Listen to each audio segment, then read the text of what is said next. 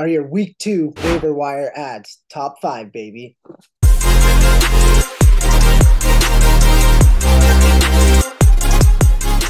All right, let's get it, Goons. My number 1 waiver wire pick for this week, Kenneth Gainwell. Kenny G, baby.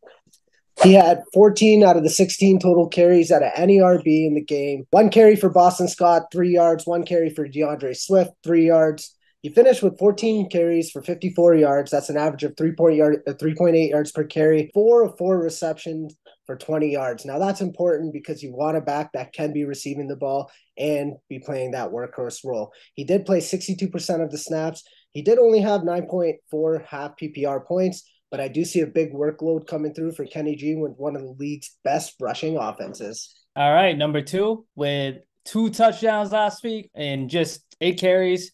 I got Justice Hill. Now, don't burn all your fab on him. It's a nice little gamble. Someone who's getting 2 goal line looks in game 1 is definitely worth a waiver wire pick. And I'm going Justice Hill with J.K. Dobbins out. Got Puka Nakua. I would say use all your fab. Actually, just joking. Use most of your fab, I would say, on this guy right here. He had 15 targets, 10 catches, 119 yards.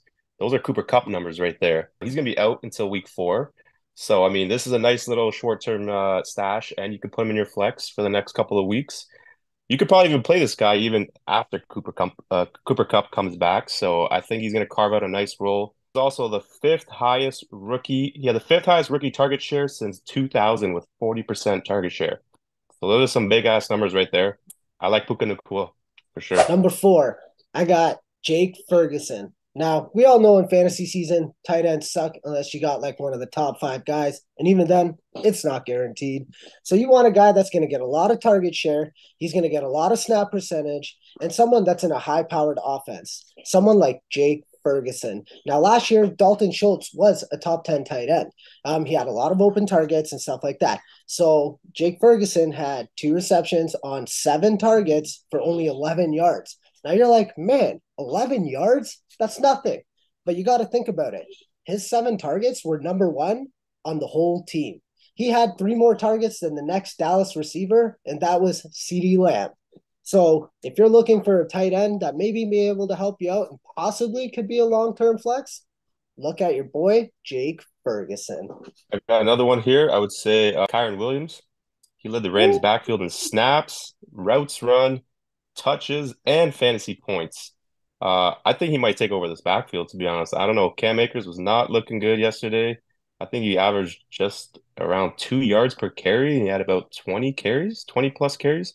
And Kyren Williams looked a lot better than Cam Akers there. So I don't know. This might be a little shift in the backfield. So if Kyren Williams is sitting out there on your waiver wire, I'd say go and scoop him up for sure. Jeez. I Kyren like Williams. that one. Sure. All right, so we got Kenneth Gainwell, Puka Nakua, Jake Ferguson, Kyren Williams, and Justice Hill. Is that what we got here? All right, I like that. Any honorable mentions that you guys want to drop? Zach Wilson? No, that's too soon, man. Too soon. This guy, that's a complete joke. Do not, even if you get paid fab to do it, do not grab Zach Wilson. I think he's the negative fantasy points at halftime right now. Yeah, we hope Aaron Rodgers is all right. Honestly, it doesn't look good. I'm seeing reports call it a torn Achilles. Not confirmed yet. Prayers up for him, man. Legend in the game. I don't want Zach Nelson near my fantasy team or near my mom or any of her friends, man.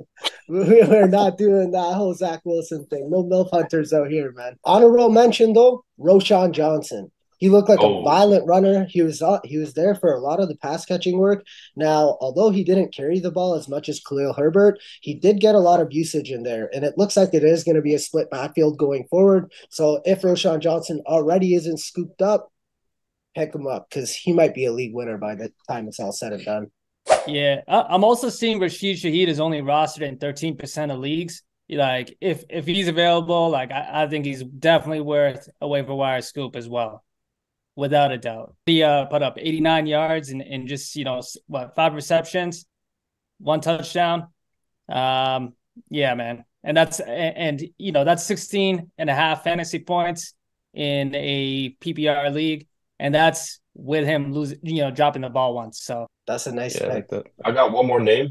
He's a nice handcuff to have and might have a little bit of standing value for the rest of the year is Tajay Spears. He did lead the Titans backfield in snaps, routes run, and targets in week 1. So he did outsnap Derrick Henry. Not by a lot, but if any injury happens to Derrick Henry, you're walking away with an RB1 right there. So look out for Tajay Spears. That's the week 2 waiver wire report, man. Let's get it. Game day, we out.